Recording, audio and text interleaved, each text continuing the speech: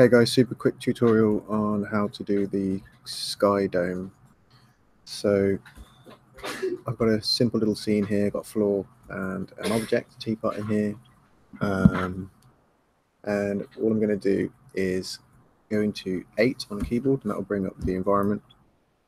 And then in here, we want to use an environment map. So I'm going to click on Use Map, click on None, and then go and find whichever one you've downloaded from online. So they're quite simple to find. If you just search for HDR Skydome in Google, and you'll come up with a few that will pop up.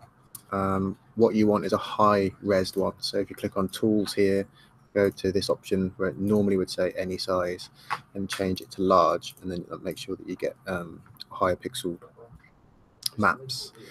Okay, back into Max. So once you save that one from online, click on where it says None, and then go to Bitmap and go and get the image that you just downloaded. So I'm just going to go quickly find that one.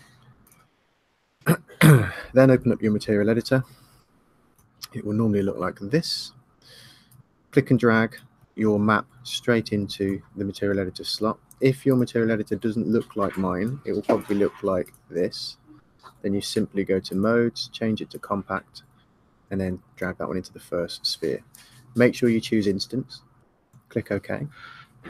And then here, environment needs to be ticked. It should automatically be because it's coming from the environment map slot. And then make sure that here it says spherical, sorry. Lastly, I like to turn mirror on and then change the V to 0.5, and it gives it a 50-50 split of the Skydome. You'll notice some of the ones that are on Google are only half anyway. It's because people do that. They take one half and they split it and copy it onto the other side. So that's what I'm doing here with the one that I've just chosen. Once that's done, you can close the material editor, close the environment, and then simply go up to Views at the top, come down to Viewport Background and choose Environment Background, and it will automatically pop that environment in the background, and it should rotate when you rotate your scene. That's it.